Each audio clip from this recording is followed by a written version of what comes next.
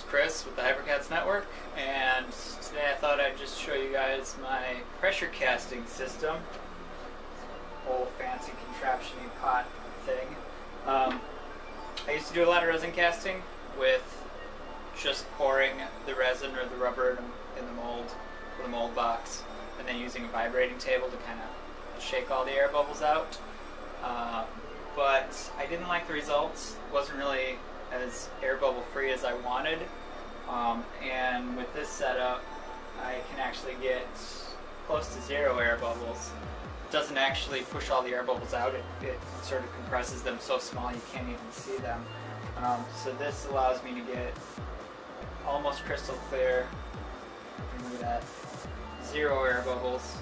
Pretty high detail. These are pretty low detail shapes, but you can see that they're pretty clear.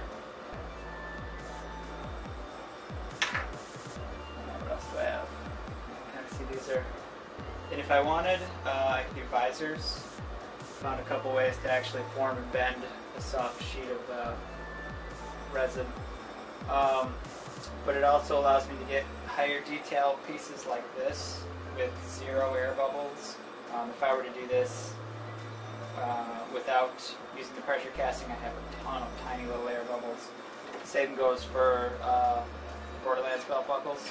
If I was going to do something like this without pressure casting it, there's a lot of tiny little undercuts and little pock marks and goofy spots that would just sort of hang on to air bubbles. So I can do all kinds of fun shapes. Like this is a buttload of undercuts. This whole piece is undercuts basically, no matter where you pour it from. But I can do this with 0 air bubbles. I think maybe there's one. Looks like 1 air bubble. But you get both of these lips, and all the grooves and everything are super durable still because there's, no air bubbles compared to if you were just going to pour resin in and you'd have all these air bubbles around it. So I've got a lot of fun parts that I do with pressure casting system, and basically this is a 2 horsepower 8-gallon air compressor that feeds into a 5-gallon tank. It's got 2 ball valves and a gauge. The gauge tells me what the PSI is on this tank, and then there's two valves here that'll go either into this pot or this pot, and these you can even see. I mean, this is 2.5-gallon paint tank.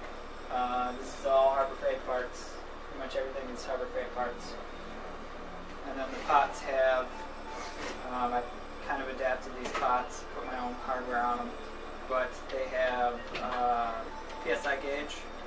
Tells you how high the pot is, and then the release valve here to let the air out once it's done. And the reason I've got 2 pots here is because liquid rubber, that's what I've got mixed up here. This stuff takes longer to cure.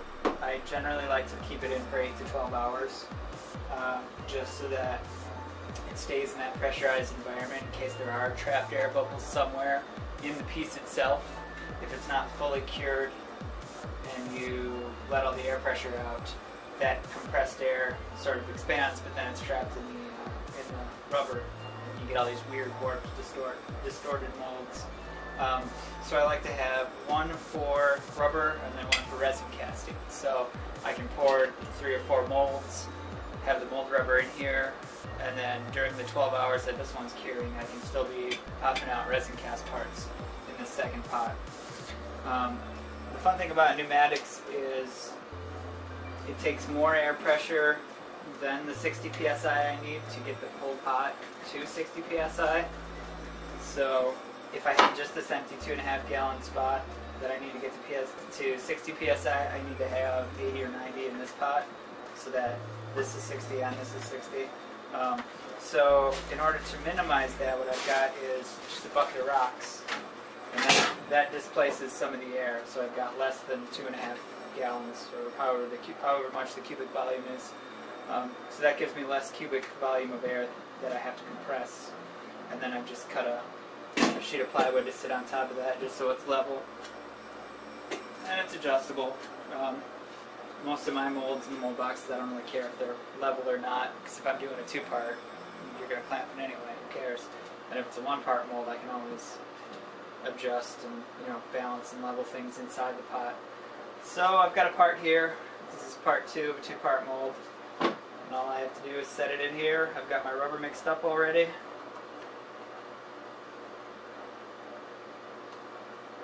And we'll just pour this in.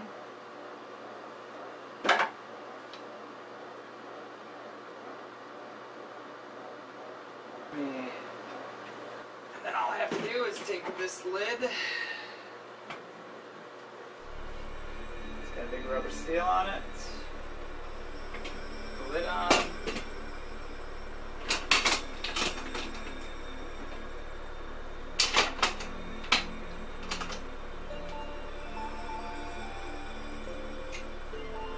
Make sure that's closed. Open this.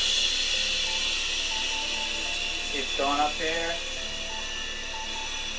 And we want about a little more than 60. And the nice thing is these pressure pots have this yellow pull tab on them is sort of an emergency kill switch. It's a release valve that triggers it probably about 65 to 70 psi.